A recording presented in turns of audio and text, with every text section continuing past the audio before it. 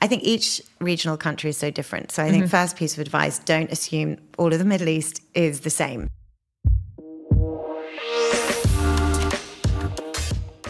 Welcome to the show, Lucy. It's great to have you here. Thank you so much for having me, Kelly. I'm so happy. I feel like we've kind of gone full circle because you were in my very first book in 2000, and I think I interviewed in 2008, 2009. And I always remember one story in it, and I'm going to touch on that in just a minute. But for those that are listening and watching, can you give everyone a little bit of a background as to who you are and what you do? Sure. I'll try and keep it short. My name's Lucy Darbo. I'm the founder of Together, which is a dedicated workplace culture consultancy.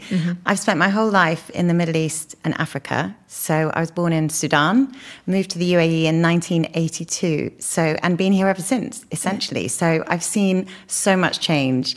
And I think the kind of entrepreneurial spirit of the UAE rubbed off because I'm now called a serial entrepreneur. Yeah. And that's kind of how we met the first time. We were brought together. I co-founded a consultancy with my sister in 2004 around integrated communications, PR, events, etc. Yeah. And then we spent kind of 15 years building that, and we were acquired by the world's largest PR agency in 2015. Amazing. So it was quite a journey. Yeah. Exited that business, and then some say I'm mad, but I've started it all again with the new baby in my life, I suppose, which is our new business Together. Did you think when you sold that was it and you wouldn't start again? So that was very much the headspace. My sister and I used to laugh. You know, Nike has the phrase, just do it. Yeah. We used to say, we're going to write a book and call it Just Don't Do It. Because once that moment had passed, I really felt like, okay, been there, done that, got the T-shirt, have been through all that roller coaster, and it's done now. Yeah. And so how long was that sort of from selling to you deciding to do it all again? Well, that's a great question. So we sold in 2015. I left in 2017 and then launched Together in 2022.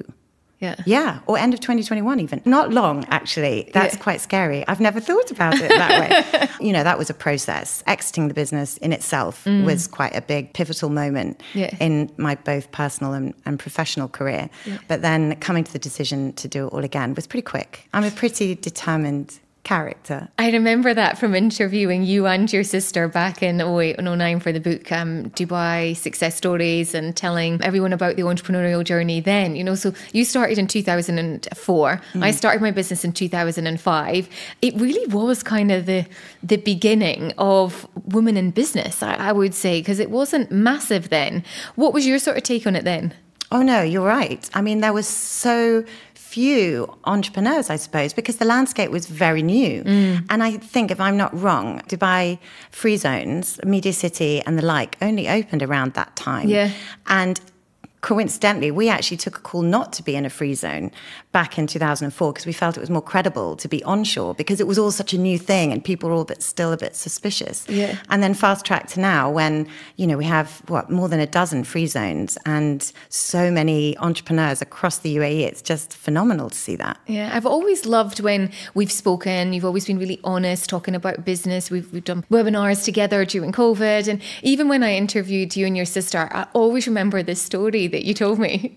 I'm slightly worried. I don't know what's coming. No, I remember you told me when you had signed, it was one of your very first clients, and you got into the lift and then you both looked at each other and then you jumped up and down on the lift. It was like, we signed the client. And I just remember you telling me that whole story. Do you remember? Yeah. I mean, vividly. And I remember you telling me that, and I was like, I felt like I was with you on that. It just felt so real, and the whole perspective, it's not easy running a business. And when you sign that first client or you sign the big client, like it is, let me have the little happy dance.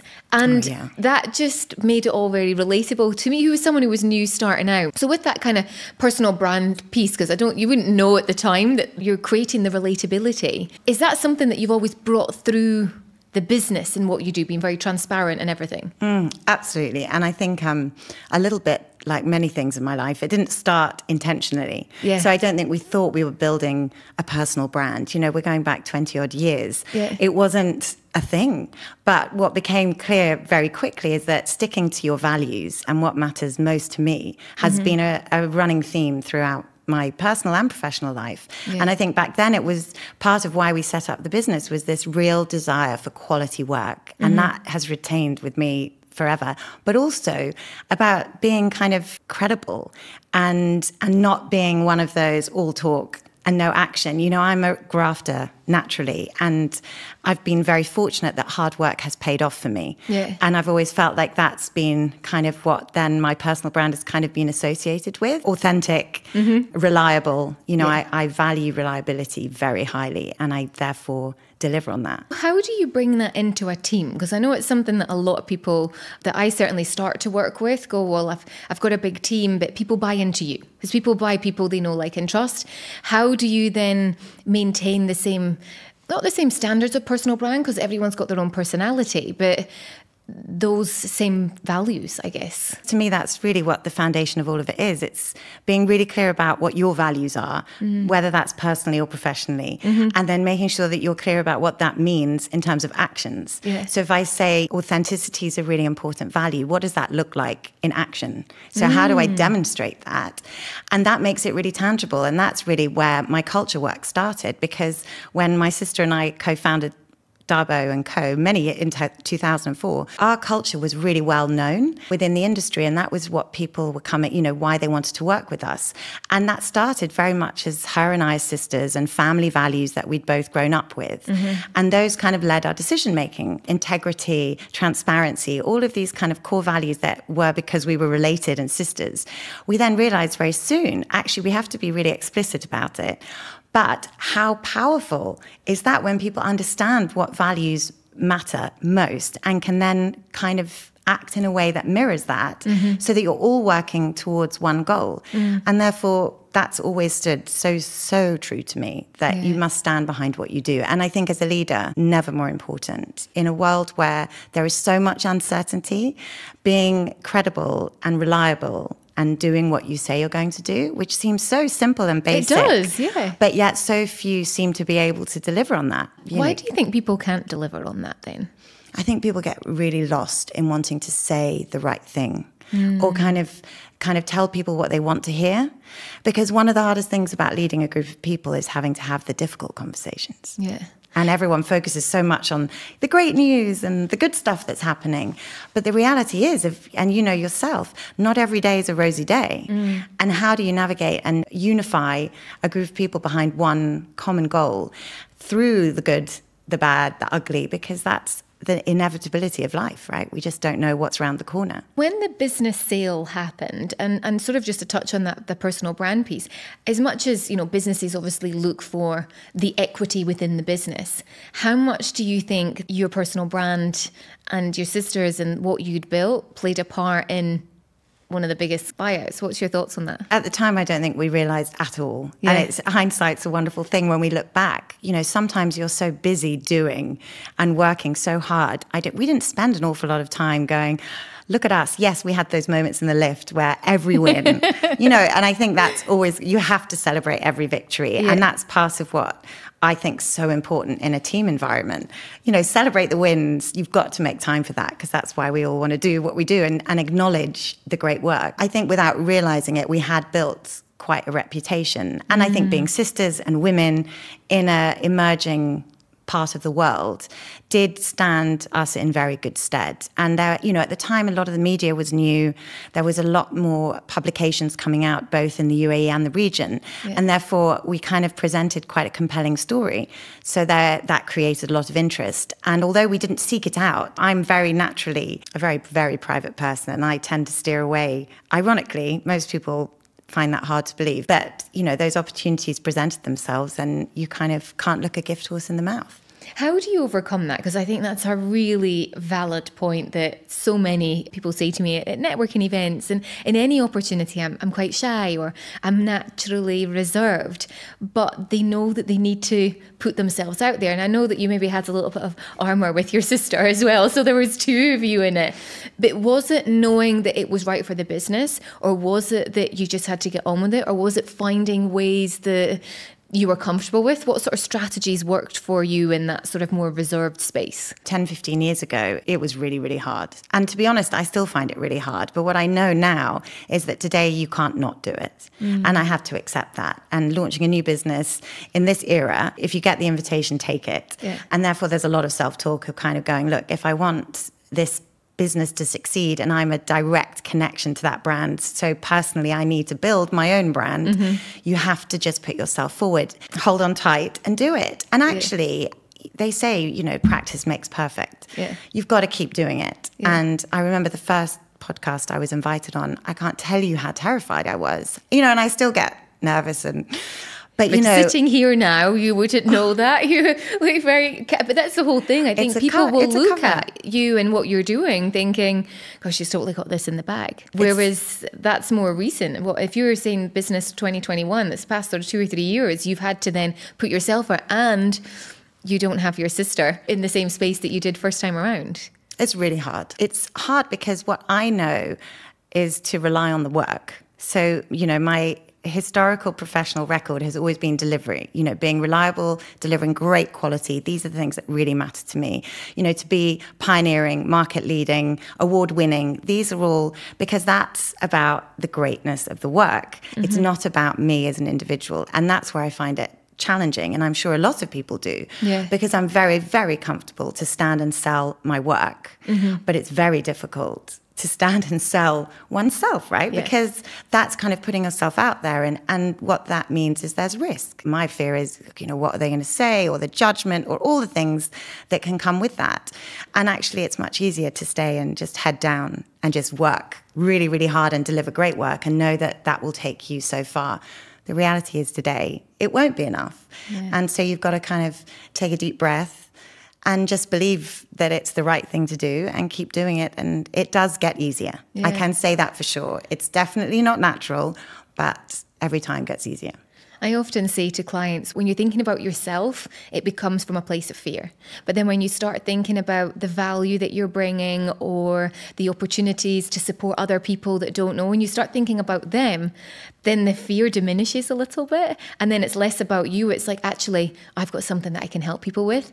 And I think if you're doing a disservice by not actually putting yourself in a space to be able to help someone or support someone in what they're going through, whatever your niche is in that whole space. But is there not a little bit in the business that you're in now, that personal brand, together, cultures, workplace, it's about people. That then comes down to each of them have their own personal brand. So talk me a little bit about the business that you're doing now. Just to touch on that is so ironic, because if I think about all the people that I've worked with and the teams I've led and the individuals I've mentored, and that's one of the things that gives me the most reward and most enjoyment through work is the incredible people you get to work with. And I'm in professional services, so we don't have, you know, we're not selling mugs or phones or creating. It's very much people focused. And my mentoring has always been focused on, you know, think of yourself as a brand. When people talk about you, what do they say? And the irony was, for all those years, that's what I was helping my team to develop, but not doing it for myself. I'm sure you're not alone in that space as well. No, when it comes to the kind of work that I do at Together, we're really looking at kind of workplace culture. And essentially that is for everybody. One of the things I always remind people is that a workplace culture is a team sport. It's not one individual. It's about everyone contributing. And if everyone's contributing to it in the right direction and with the same values, we touched on that earlier, then there will be a really distinctive culture that can be developed. But each person has to contribute to it. It's not just the CEO or just the HR team. It is about everyone in the organization contributing. Is there a definitive timeline in how you can actually improve the workplace? Does it depend on the size of the organization? I mean, I know it's something that you end up doing forever, but how do you start to get into that and put a timeline in it? Well, it all depends, like you said. No two organizations are the same. No two cultures are the same. It's a bit like DNA. If you and I were, you know, at face value looked exactly the same, but actually when you look at the DNA, we're completely unique.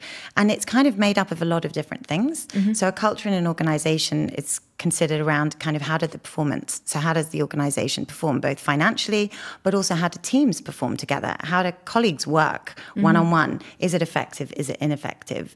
We look at reputation, which is very specifically links to that whole brand piece. Yeah. What are people saying about the organization, both in the media, but also peer-to-peer? Yeah. So are teams recommending this is a place to come and join and work? Or are they saying, do not come and work here, trust me, go anywhere but here?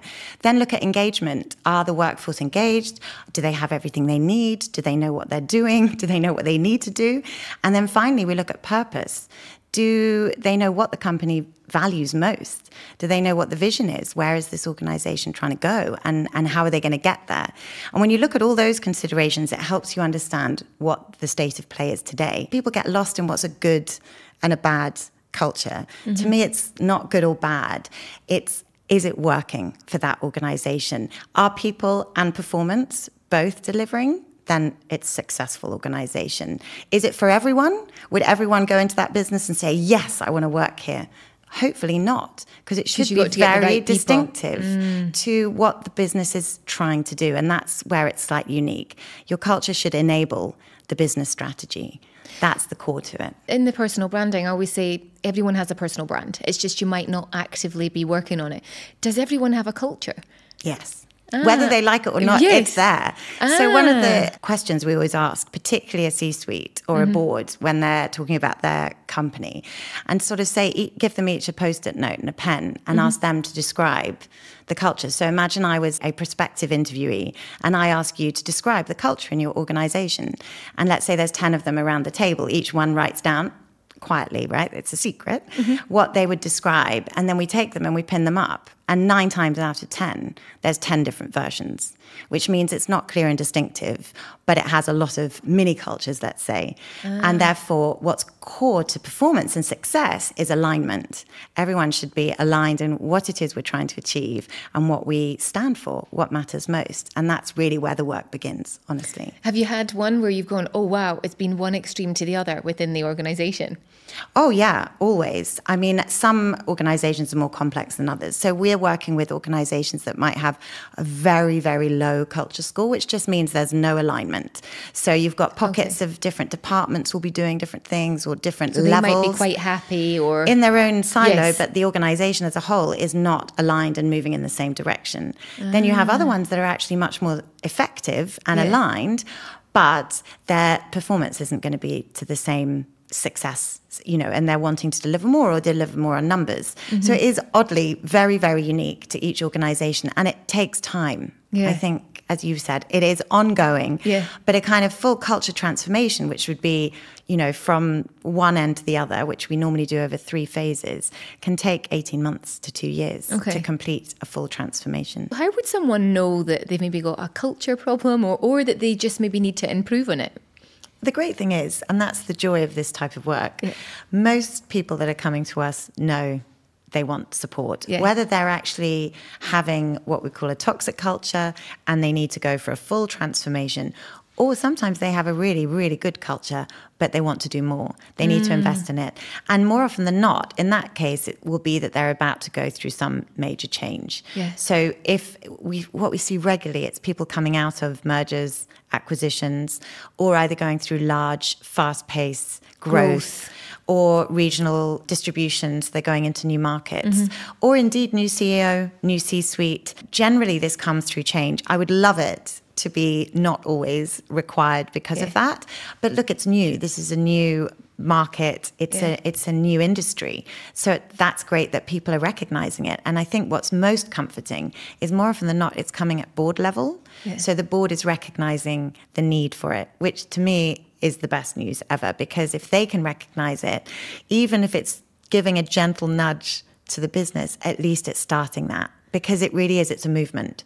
For me, which stays with the organization. And that's, I think, what people misunderstand, and certainly leaders. Culture is a movement. It's not a mandate. You can't enforce it on people. And that's why I say it's a team sport. It's not about one person working tirelessly. It's about uniting a group of people behind a common goal with shared values. And that's when it becomes a superpower.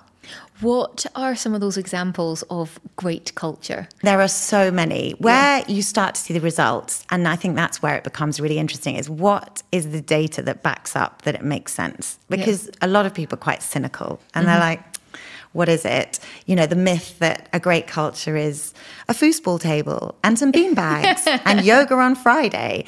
And it's so not that. Okay. Those are great, nice to haves. Yeah. But putting a foosball table, I don't think is ever proven to change a culture. What's worse often I've seen is where people put in the foosball table, but the CEO doesn't want anyone to play it because he's much keener that they sit at their desks and work all day. So it's nothing to do with that. It's really, the core of it is alignment. And I talk about it a lot, but that is the core, that if you asked 10 people and you picked them one by one from a business and asked them to describe the culture, you would get a similar answer. If you ask them, what is the vision? What are we all working towards? There would be either exactly correct or very similar. That is the ultimate success. But really at the core of it, recognition is one of the number one factors around building a really strong culture where you have people that feel recognized for their work, not financially. Yeah, because often I've read a lot about that financially it's not always the biggest driver. No. Because look, in the end, you could be paid more money than any other job, but be utterly miserable. Yeah. And I think, look, where we are today, after everything we've been through in the last 3 years, there is a universal shift that actually that's not enough. You know, we all were put through so much stress and questioning our life choices through COVID. Now it's really, we've seen a real change where the workforce now have more power and are deciding the kind of organizations they want to work in. And more often than not, in the top 3 questions of interviewees, one of them will be around remuneration and salary, and one will absolutely be around culture. What about the whole work from home? Oh, it's the hot topic. Is it? What is it? Because I've spoken to so many people that are like, I don't want to go back to working, or I do want to go to the office place. And my fiance's just moved to the Middle East. And the big thing for him was he didn't want to be in the office every day. That was really a deal breaker for him, more than the money. Yeah. So what's your thoughts on that? Well, you're kind of fascinating, right? Because I think you've always worked from home one way or another. Yeah. So you were like well ahead of the game. It's from our perspective, and certainly me personally, I am all for radical change. I believe that we find the right solution for the right situation. And I certainly don't come from a generation, like my eldest is nearly 17. I've got 3 kids. The idea that they would have to work the way I did just because I did it just makes Doesn't make sense. It incenses me because I just don't understand why we would want to enforce the next generation to live the life that we did when so many of us were like, I don't know how I did it. And I personally don't know how I did it. When I had 3 children under 5 and I was working 15-hour days, sometimes 6 or 7 days a week, how I didn't end up having some sort of, I mean, who knows? So I really believe that with the right structure and in the right business and for the right people, working from home is a really powerful solution. Yeah. I think the key is hybrid is the answer. Yeah. But what that looks like is dependent totally on the organization. But what we do know is that we can see better productivity. There is evidence to back up that productivity, that engagement, satisfaction for the workforce and for people is higher. The tragic thing is that normally it's managers that dictate whether we can or we can't, and they often don't have the skills to manage in a more sophisticated way, particularly in our region. Like, we're very task oriented, you know, so manager to employee, it tends to be one task at a time, and we're used to people sitting next to us saying, can you do that? And then they come up, done that. Okay, now do this. Hybrid, that doesn't work. Yeah. So what really works with hybrid is really exceptional management skills, where you're giving people longer running projects, you're giving them more space to kind of manage their own time and empower them, and you're checking in at regular intervals. That takes time to learn. We have a lot of managers who haven't been upskilled. So it's not their fault, ultimately. Yeah. You need to have the skills to be able to know how to lead in that context. So that can be one of the challenges we're seeing. Yeah. And trust is at the center of it. Every time you speak to someone who's not comfortable with the concept, it tends to be because they think someone's at home, you know, filing their nails and watching, you know, Netflix. And that's a deep trust issue. Yeah. And a really good culture and a really good manager, trust is at the core of that. Well, I think then that kind of pivots back to the whole personal brand piece, because I think if you've been building that personal brand, the trust comes with that. So that is down to employees. A lot of CEOs and organizations are actually scared to invest in their employees' personal brand. But if they do, then that trust piece comes and the bigger picture all kind of comes together. But it's actually interesting, because I have worked from home for a huge number of years, but I'm loving going into co-working spaces. Are you? Yeah, I really do find that having that once or twice a week, the change, the energy, I really love it. So I do see the hybrid. And look, we're social creatures. We're social animals. We're hardwired to find our tribes, to be social all the time. So absolutely, being away from the office and isolated is not necessarily the right answer. I think where you see a lot of pushback is where people feel they're forced to go into an office to do exactly what they would be doing at home, and yet it's taken them 3 hours of commuting. And, there are so many unique scenarios where people would just really prefer to put their time elsewhere and be more productive in other things. In the end, what time will tell. And I think what we'll see in the next couple of years will be a real settling of this debate. And the organisations that nail it will be great case studies for others to follow. That's really interesting. What are some of the most valuable lessons you've learned and taken with you to your new baby? Gosh, so many. How long have you got? Yeah, don't know how long have we got? It's interesting doing it again, because you're kind of, wisdom's a wonderful thing. Hindsight gives you 20/20 vision, but also it's a new industry and it's a new world. It's, 20 years later after setting up the first one. So the world has changed. And even pre and post-COVID, especially in what you do. So it's very different. It has been a lot. I had an executive coach many years ago now, and it was transformational for me. And I think that whole personal brand piece connects to it. Until you can have really strong self-awareness, it's very hard to be able to do, change, evolve, and develop yourself. One of the greatest quotes that he told me, and I've kept always, is Einstein's theory of insanity.